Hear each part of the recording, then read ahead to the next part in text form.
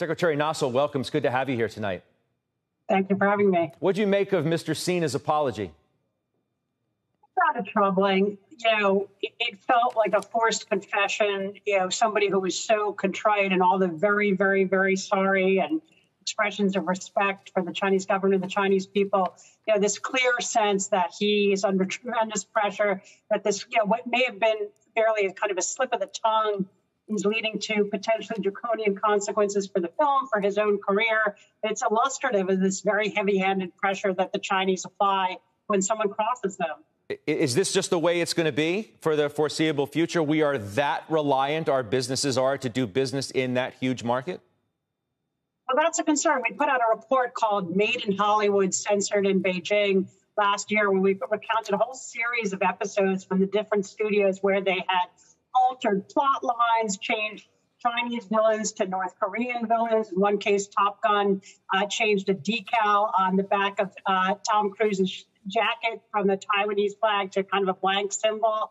And it's this sort of steady pattern of studios not just responding to pressure as they did in this case, but anticipating the pressure and knowing where the red lines are and kind of ahead of time altering their storylines to appease Chinese censors. So I do worry it's become a new way of doing business. What happened to celebrities standing up for causes they believe in? I guess only some of the time.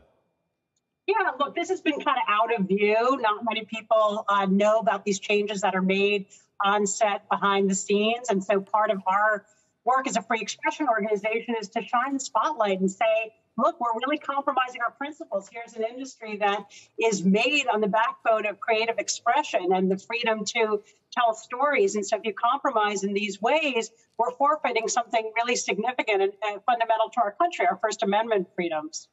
You know, an article making the rounds over the last couple of days I have in front of me, headlined, Biden's Asia czar says the era of engagement with Xi's China is over, implying that a more intense period of competition is ahead. Is that how you see it as well?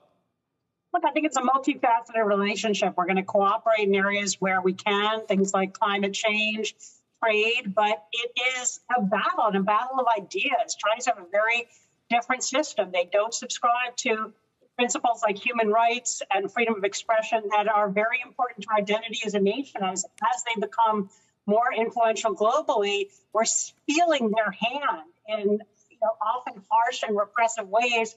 They're not just back home in China, not just nearby in Hong Kong, but all the way here in Hollywood and on campuses in the United States. And I think that's something we need to push back against. So how can we do that? What will the role of our government be in cases even as small, theoretically, as this is?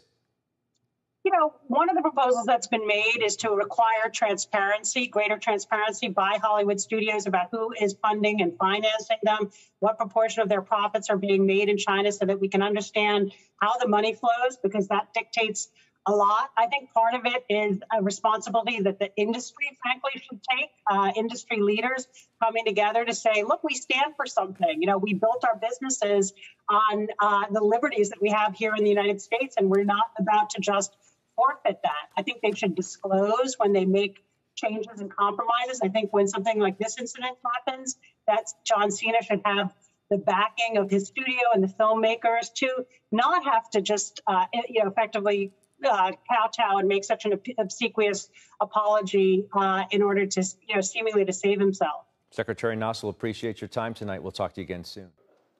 Shepard Smith here. Thanks for watching CNBC on YouTube.